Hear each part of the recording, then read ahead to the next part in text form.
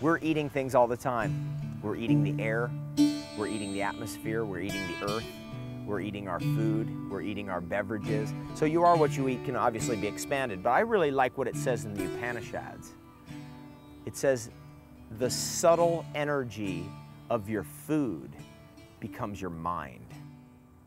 Kira, you want to try some honey? Wow. Isn't it yummy? How was it?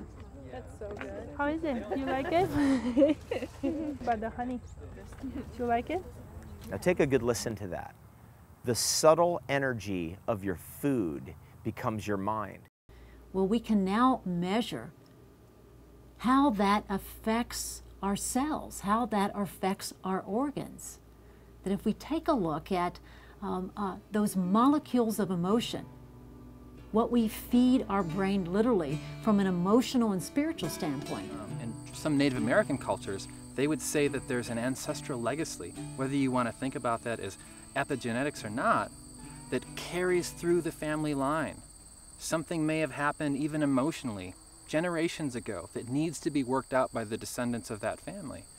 Whatever it is, our health is what we put into it. It's the work that we do.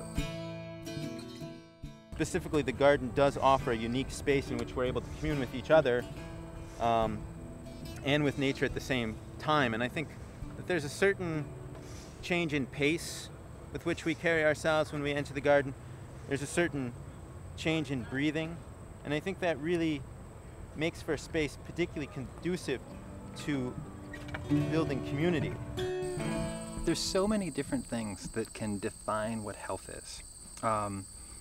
You can think about the ideology or the belief systems you have. You can think about, what you feel is possible. If you don't think that something's going to work, that's working against you. We are organic farmers.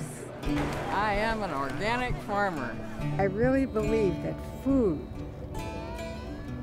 and how it's grown and how a person decides to get hold of it and prepare it and eat it.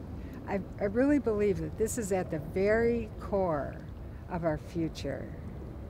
And you can decide, do you want to grow it yourself? Do you want to be in a co-op? Do you want to be in a CSA? Do you want to share with a neighbor? I am an organic farmer. We are organic farmers. So I believe if we can really drill down deep on you are what you eat, each of us as individuals, no matter where we are in the great chain of being, we can actually transform ourselves out of that situation and liberate our minds, because food is a tremendous point of leverage. I am an organic farmer. We are organic farmers. I am an organic farmer. I am an organic farmer. We are organic farmers.